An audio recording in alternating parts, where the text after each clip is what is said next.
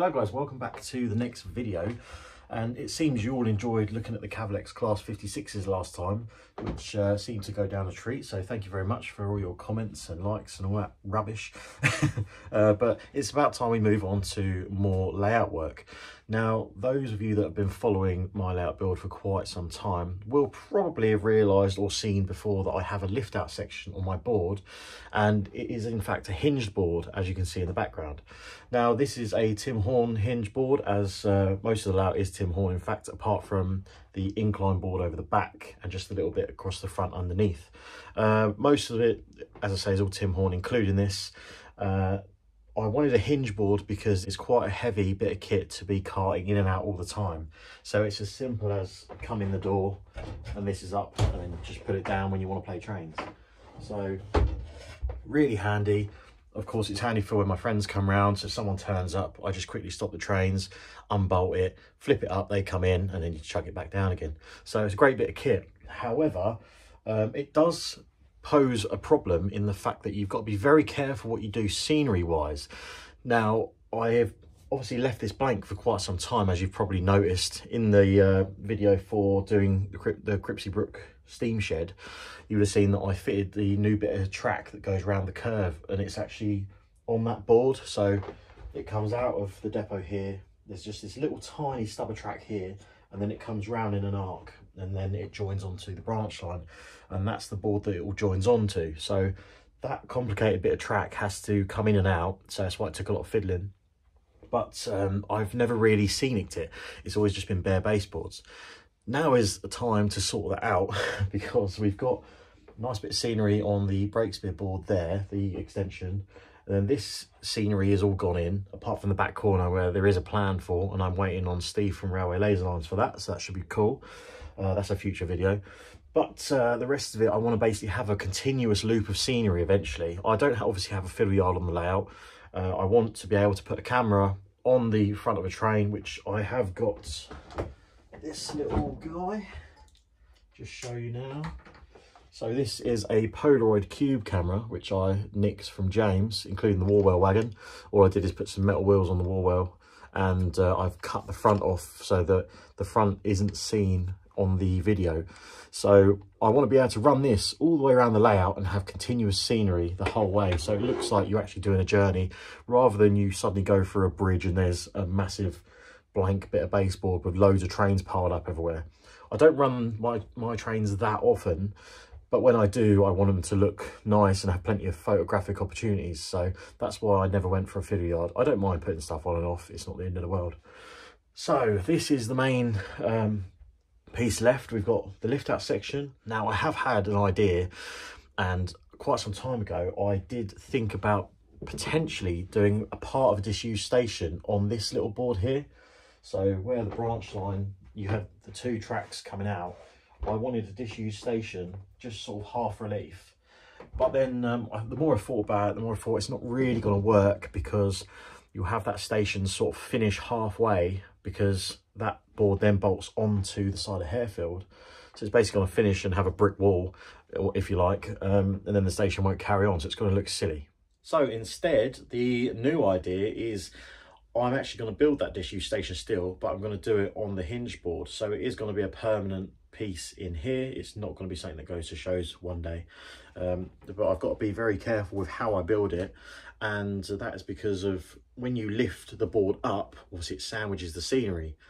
What you do to stop the track getting squashed, because obviously the track is raised up, is you actually raise the hinges to at least the same height as the track, and then the board sort of hinges away from itself and sits like that. So all I've done now is I've actually raised the hinges more. So the hinges actually happen to be 15mm off the baseboard, and 15mm happens to be the bang on height for tube train platforms if you're not using a layer of cork or underlay, which I don't. So it all works out perfect for me. I've just broke something under my arm. So yeah, anyway, let's stop rambling on. We'll get the cutter out, get some plywood on the go, and get busy. You would have seen previously, I think, that the idea was that, of course, we've got the end of the road here, is meant to join on with the road here. Now, what I made previously was in two halves. We had that piece, and then we had this piece. And the whole idea of this is that you would put these in place when you were running the railway, and then when you wanted to lift the lift out board up to get out, you would just take them off, and I would basically just try and make them match up as best I could. However, obviously, as you can see, I wanted a scenic road here, so I bring the road out, which meant that I then needed a third piece to go in here, and it just all got a bit silly. It got me thinking what I should do is change this and actually have it all with one piece, so one section for all of this. That would make it a lot easier.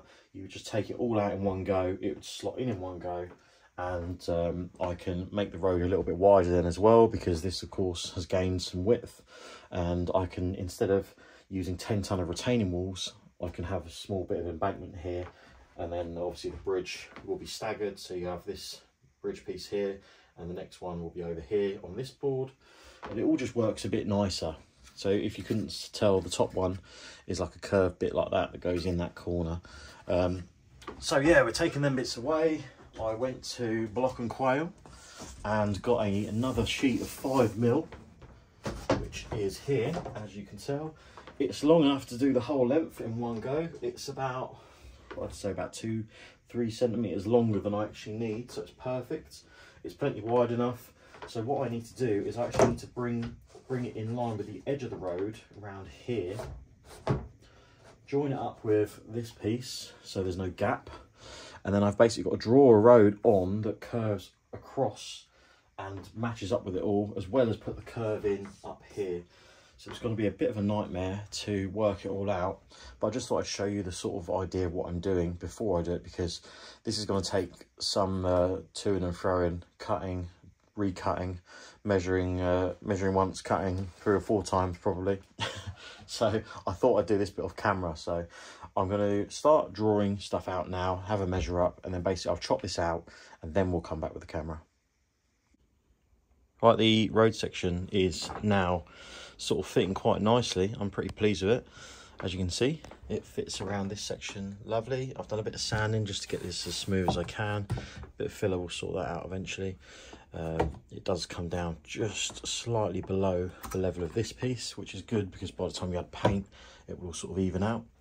The only problem with this is it is going to be a drop-in section, so I need to probably put some weight in it so that when it drops in, it doesn't really move about and it stays solidly down, because you can sort of just push it a little bit, because I can't really think of a way to lock it in place when it's in other than really strong magnets, and I'm not sure where I'm going to get those. I'll have to have a good look. But anyway, it's in at the minute, just resting in there, and I've got this massive lead weight holding this side down because this side likes to sit just slightly upwards. And the reason I've got that in is because I've just glued these 2 retaining walls in with wood glue, and I want them obviously to stay in place until it's all dry, and then the whole lot should come out in one piece. So I have used some little 15mm pine sections just to space the walls up the right amount so they match this side, and of course where the gaps are I will fill those after. This is just a drop of wires going from one track to that little corner section in there, just because I fancied cheating because I couldn't be bothered. So they'll be covered up anyway with ballast and stuff, so that won't matter. And yeah, obviously I'll do something in the centre there. But yeah, that's going to be how it looks on that curve. So obviously it gives us a nice bit of space. You can see there the general sort of idea. Plenty of room down to the track, and obviously it opens up, and then we're going to have the girder sections along there. So obviously I've got to leave this a little while until that dries. I've only just done it now, so probably have to leave that in there a good hour or 2. So it does mean that I'm unfortunately now trapped in. So I better start thinking of something else I can do in the meantime. And on that note, I may begin making up the girders for that side. So just while this is drying, obviously these retaining walls are low relief, so they don't have any brickwork on the back. So I had this spare little offcut. I've put a score in where I want the angle to be on the back, and just bent it like that. I've chucked a load of super glue over the backs of them, and I'm just going to put this in place because it's tall enough and long enough, and then once it's all dry, I'll go around it with a really sharp Stanley blade and just cut using the retaining walls as a template basically. So that just gives me some detail on the back. So that's the current plan. Whether that actually works or not, if I just stick the camera there, see how well this goes. Probably not very. I've got to try and get that in the right place, about there. Pretty much just force that in place like so, and then just try and make sure it's touching the walls everywhere, and then hopefully the glue will set, and as I say, I'll be able to cut around it. But yeah, basically a brand new blade. I've got one of these little small knives, and I'll just sort of go along like so without chopping my fingers off. Although I've got 10 attempts, some of you might have 9, some 11, but hey ho. Depends where you live. But that's going to be the idea. Is basically I'm going to do this. Hopefully that will all work out and it will look lovely. Probably not.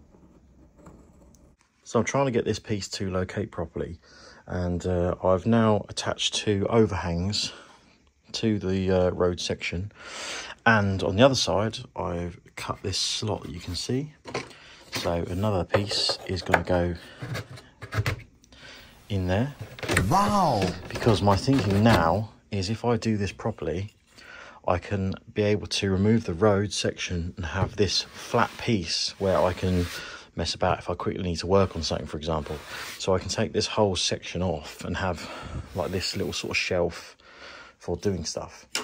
So if I just chuck that down there, just so it's not, I'll be able to get it in because it's taller, of course. If I put this in, you've got to get it sort of in line, and then it should push down into place like that. You see we've got the 2 overhangs there, so they stop it pushing that way. If I put the bolt in, that would help. There we go, stop that moving. And then yeah, so this one is the one that I just showed you with the slot. If I push that up from underneath, that will sit about there, and that should have enough of an overlap to stop any more movement. So it should be nice and snug. The only thing left to do then is this end to keep that all in place, but that should work pretty nice. So I'm going to screw this into here, and then of course once this is all done and it's snug enough, then I can look at fitting the polystyrene embankment. A little more progress then, aside from making a massive mess. The foam is glued down. I've sprayed a rough tarmac-ish colour on the road base just so I can get an idea how it's going to look. Obviously it's a bit of a mess in here right now, so take it with a pinch of salt. I have glued down these bits of paving, so I'm thinking this is going to be a single lane, and to make it look a bit different, I'm going to have a set of traffic lights. So vehicles, say we've got that bus coming through there on a green traffic light, this is where the traffic light coming the other way is going to be. So he'll wait there, and then the bus obviously will pass, and then the van will bugger off into the distance, and then we'll do the same up this end. So it will probably wait around here somewhere. That'll probably be about right for what I want to do. It just means that I've got an excuse to fit some traffic lights somewhere, because I think it'll be a cool looking thing. And if I do go ahead and fit the Weissman car system, the car motion, you can set that up to work with traffic lights, I believe, with the magnets and stuff, so you can set them to stop at a certain location and stuff. So that should be good fun. I got this little wall in down here, so I just did that as like a retaining wall, just to bring the height up a little bit, because it gets a little bit thin here. I didn't want it to go right down to baseboard level because it might look a bit too steep. So I thought I'd put that little retaining wall in. We can build the surface up to there, and then from here onwards we'll have 3 of the retaining wall arches that we've got over there. So I'll do a little order from L-cut, and then another arch each for the main lines.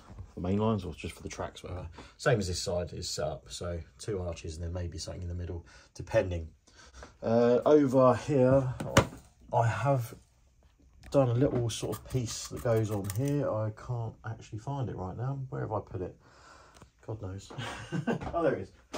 So this little bit here, I've got it upside down, haven't I? So that will sit there to retain that embankment. However, I'm going to glue this in situ, so this won't come out with the road. This will stay in place with the embankment. I think it'll be easier.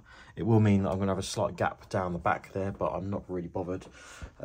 It should look fine. So what I need to do now anyway is get some what's it called, plaster bandage. So I need to do a trip to Hobbycraft. I need to plaster bandage that all up, and I also need to blend in this top section where it's got this little lip, and that should be good to go. Handily, I did leave an overhang where I screwed in the piece of wood that holds this sort of up, the vertical piece. There's a lip underneath, so it means that this can sit over the top of the embankment. So I think I'm going to chamfer off the edge so it leads in nice, and that should help with that. Right, I've been to B&Q and bought some more wood. So this is 15mm by 6mm strip wood. Now I'm going to get a bit clever with this. Might not work out, we'll see. This is 15mm by, I think it's 30, 35, something like that. Anyway, it's quite wide. So as I mentioned at the start of the video, I think 15mm is the base height that I made these platforms with. So this is going to be the right height for tube platforms, but because this is all curved, it's going to be a very awkward long sweeping platform. So I need to get a long sweeping curve in there, and I want to do this as a brick platform because the other two stations use concrete, as you can see there. So I want to do something a little bit different, a bit more older looking. So it's going to sweep around there. I'm going to make the base platform sides just out of this strip wood, and then I'm basically going to line that with brick sheet. So you can see I've been to Anthony at AGR's shop and picked up some sheets. I've got a spare brick sheet. I've got another one here somewhere lying about that I can use. I got a corrugated iron sheet for the engine shed on Cripsey Brook, and I've got a couple of these paving sheets. I think I've got a spare one somewhere, and then a couple of these just bits of plasticard sheet. So the idea is I'm going to use this as the platform face. So if we can wang that in there, you can see it's quite bendy. So I want to bend this around to form the platform face, so that will stand upright. This is the same height as it, being 15 as well. So what I'll do is I'll use sections of this, and I will basically work it out where I screw this to the baseboard, and then I screw that to this piece in sections, so that then holds this in its shape. And that's my theory. The back of the platform can be pretty much flat, to be honest. It doesn't actually matter. So we've got to fill in here up to here, and then we'll use this as part of the platform as well because it's the right height. All we'll have is a hinge exposed, which I'm not bothered about. And then, as I say, we'll infill with the wider piece. So it's just getting the curve is going to be a nightmare. I think I'll get a long wagon or something and then use a pen to draw around it to see where the arc of the wagon is as to where to put the platform face, and we'll probably go from there. So I happen to have a Hatton's RHTT wagon about. Oh no, RIP Hatton's. So I'm basically just going to get a pen, put it next to the buffers, and draw like so. So that should draw an arc. And then what we'll do is we'll take the line at its widest point and draw along it with a Sharpie or something, so we've got a nice thick line. And then that will be the maximum width that the platform can stick out, in theory. I might obviously go a couple mil more than that, just in case, which I think would be a good idea. And then that hopefully should be the template that we follow. I'm just looking now, it probably is a bit on the narrow side, so I might try again. Now that I can actually see what I'm doing and I'm not looking at the camera.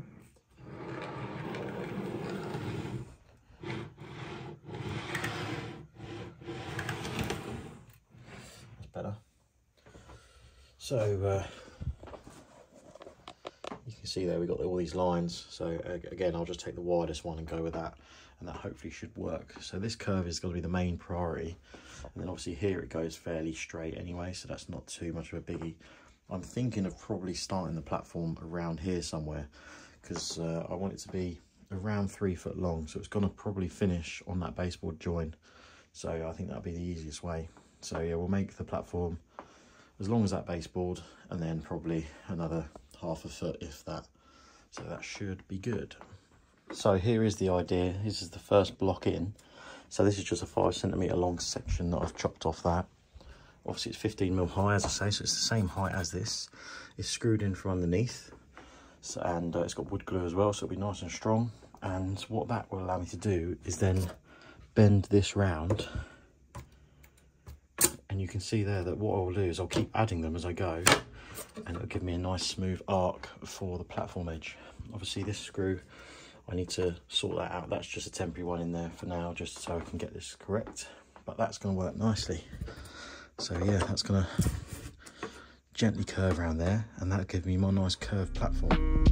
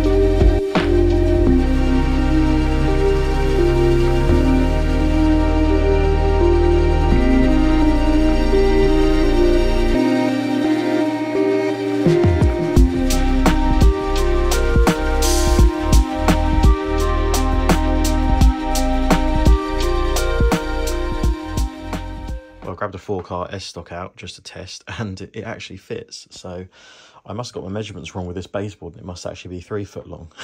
So that's good news. You can see there, it fits that end and fits that end as well. Obviously we've got a bit of a gap at the minute, but that will be taken up with the platform top. You'll never get around this curve though. It's model railway life, so we're always going to have that gap there. However, obviously it's a disused platform, doesn't really matter.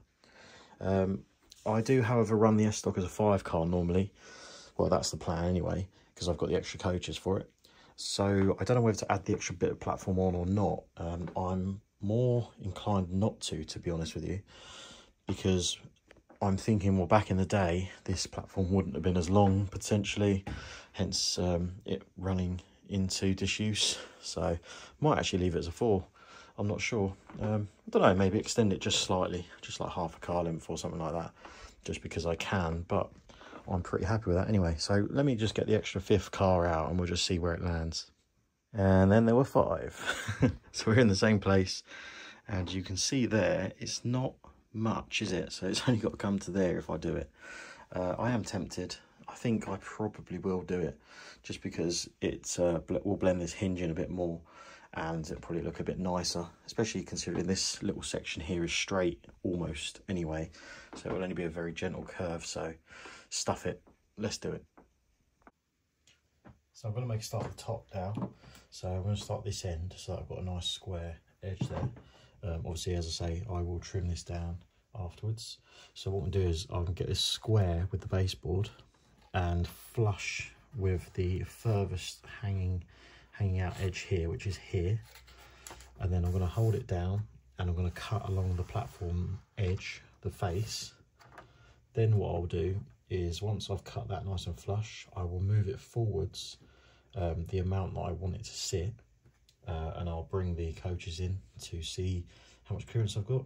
Then I will cut the back, and that should give me the perfect size, hopefully. So wish me luck here, because it might all go wrong. But if it does, you get to watch my disaster on camera.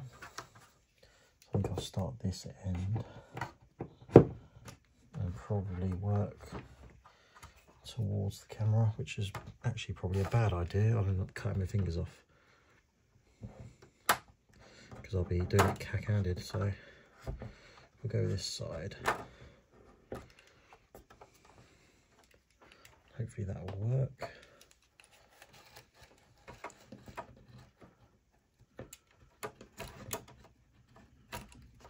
Just get that there.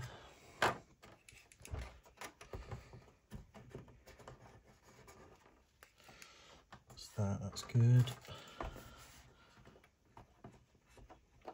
You just got to take your time, I guess, and just be careful with your fingers because you only get one set. You get 10 attempts, so it's not all bad, but is it worth the risk?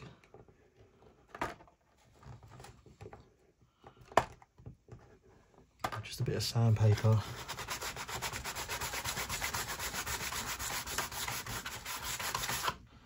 Run that along the edge.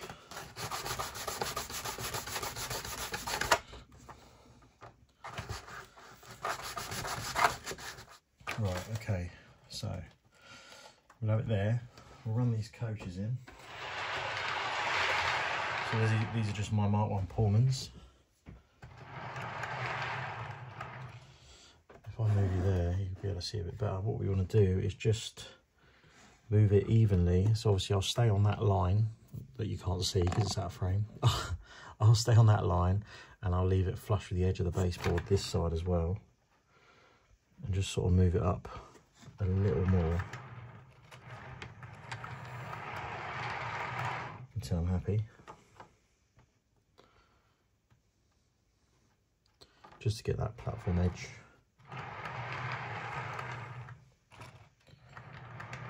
Which has got to be about there. So if I move these up here, then I'll bring the S-lock in, just to try that.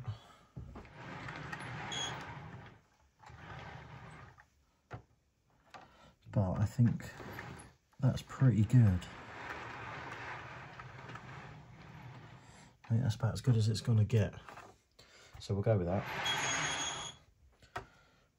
What I should do is just double check it's even both sides really. Well, saying that, we know because it's flush with the baseboard and that line there, which is the edge of the baseboard.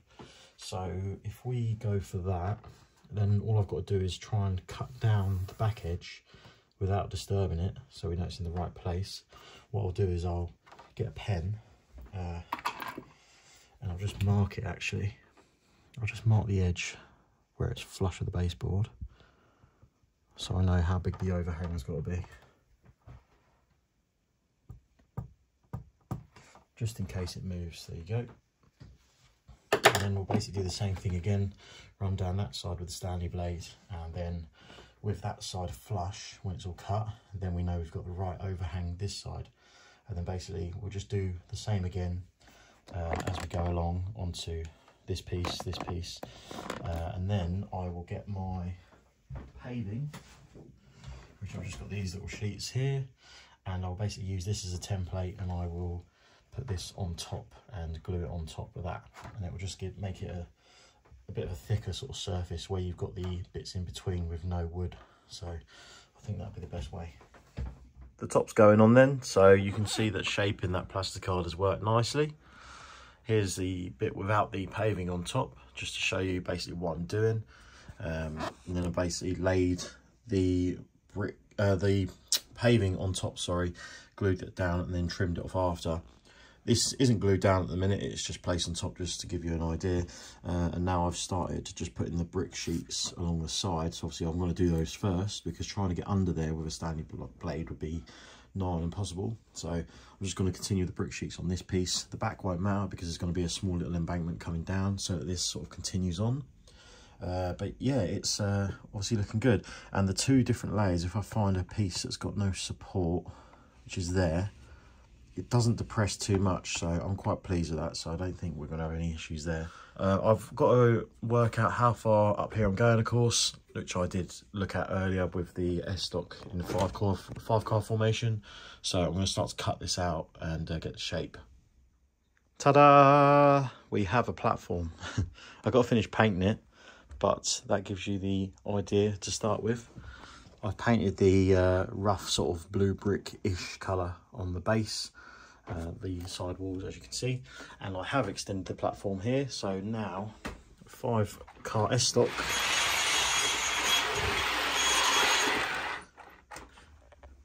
fits in with room to spare. So if I ever do want to use it as a stop, then we have the option. But yeah, it's looking pretty good. You see the road's in now as well. So I've just got to finish that off. I've got some more paving to run along the side, this side, mess about with that. Once the paving's in, I can get the road texture in. I've got a bit of filler work to do. And while the filler's out, the reason I taped off this edge is because I'm going to tape this side now, and then the exposed edge I'm going to put some filler across there, and then I'm going to sand it all flat, including putting some filler on the hinge, which as you can see I have in the end changed for the smaller one. And then so yeah, I'll filler that, I'll filler the edges, and then I'm going to scribe in the edging slabs, and I'll paint the edge white as well. And then I'll scribe in the slabs on the hinge as well, and of course I'll fill in this little bit and this little bit, and then that should look pretty good. And then down the back, obviously it's going to be more polystyrene like this, as a little small embankment down to the fast lines, and then in the middle I can have a couple trees and stuff on this end, because this end won't interfere with anything when it flips over, and then that will disguise stuff coming out the main lines, which will make for a nice little viewing angle. So yeah, I'm really pleased with it. I need to obviously get ballast on it soon as well, so that'd be nice to get sorted, and I've got to glue down the top level and then just decide what to do really to give it that disused rundown look. But yeah, it's all gone pretty well, so I'm very pleased. I've painted the platform then. I've done it like a dirty concrete-y colour. Used the airbrush to put a few bits of nastiness in there. It's looking all right. I've also painted it with satin lacquer spray from Halfords, which is what I usually do. That will gloss, because I want to come along and put some sort of mortar wash in there in between the paving slabs. You can see also the brick is all painted up. So that is the combination of grey primer, satin black, and it's a Ford blue colour. I can't remember exactly which one it is. And I've basically just lightly sprayed the three over to get the sort of grey / blue colour that I want for blue brick. And then once you get the mortar wash in there, as you can see, it looks pretty good. Obviously before you do the mortar wash, again, lacquer it. But yeah, now that the brick's done, before I painted this, I obviously went and stuck it down. You can see I've got paint all over my hands still. We've got it going around the hinge quite nicely there, so you can see the hinge is fairly, I wouldn't say hidden, but it's fairly well sort of blended in. What I think I'm going to do is, when I've got the wash in between the paving slabs, I think I'll come along with a steel rule and probably just score along to get the brick effect, get the tile effect, sorry, in the hinge, because that will help blend it in more. If I don't score it, then I'll probably just use a pen or something just to give it the lines. I think that'll look a bit better. But in any case, it hides it fairly well, doesn't it? I think I'm fairly happy with it, to be honest. But yeah, it's looking pretty good. So now that the lacquer's dried, because I left it overnight, I'm gonna, as I say, go and do the top now, and then we'll see what it looks like when it's done. So it currently probably looks like I'm making a massive mess, but what I'm actually doing is using a bit of a sort of dark grey combination of paint. I'm painting inside the sort of cuts in the paving to bring out the paving detail, and that just really sort of brings that extra level to it. You can see I've got 00 Neil playing in the background. If you don't know who he is, his name's Tris. He does some nice little videos. He's very easy to watch, I suppose. It's always good to watch other channels, especially while you are doing a bit of modelling yourself, because it keeps you interested and motivated. But yeah, little shout out for you there, Tris. Keep up what you're doing, mate. So let's crack on and get this painted.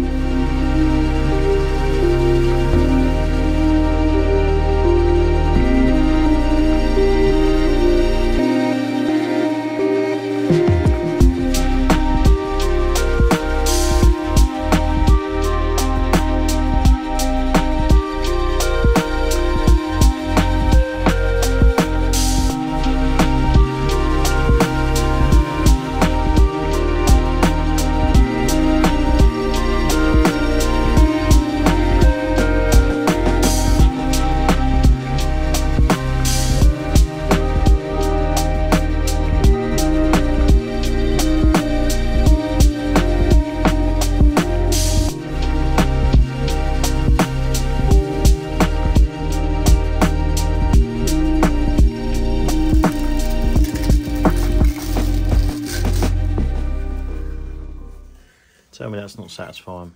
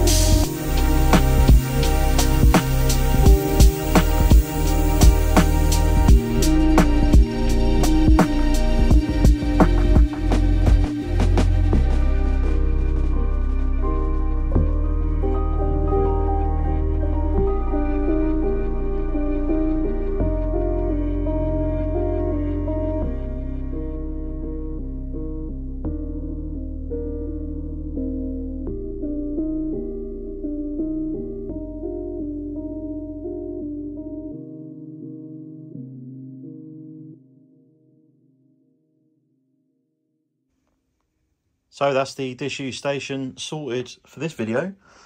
Obviously plenty more to do still, but I'm super happy with how it's come along. And as you saw at the end there, I've started working on a little entrance for it, which I probably will put a little gate in for the disused effect. Probably can't get it to stay there. There you go, actually. So that gives you the effect. Now, I do need to have a serious think about whether this stays as a disused station or not, because of course there's no reason why it can't be used, but I feel like the disused theme will look quite nice. If not, and we decide eventually just to use it as a stop on the branch line, then of course we can make it just look very run down, but enough so that it can still be in use sort of thing. But for now, I think it's come on really well. And thank you all for watching. That's going to be the end of the video. So hopefully you like it. Stick a train in, just so you get the idea. So yeah, let me know what you think in the comments, and whether you think we should do some more work to this in the next video, or what else you would like to see. As you can see, I have gone and airbrushed it all as well and weathered it all up, so it's all looking quite smart now. We've got a lot still to do. We've got to finish this road. I've got this bit of embankment to sort out, which needs to come out with the road. We've got to do the paving. We've got to fill all the holes and sort the road surface out. Going to extend this bit of pavement across, and then we're going to have more L-cut retaining walls, 3 more along there, and that's of course what the overbridge is going to sit on. Hence it's just on that little lip there at the minute, but of course that aids in hiding the bolt for the hinge section. But yeah, it's going to look really good. Stacked grass to go on there, a couple of trees, as well as stacked grass on this bit, and then decide what I want to do in the back there. But yeah, as for me, thank you all for watching, and I'll see you again next time. Bye for now.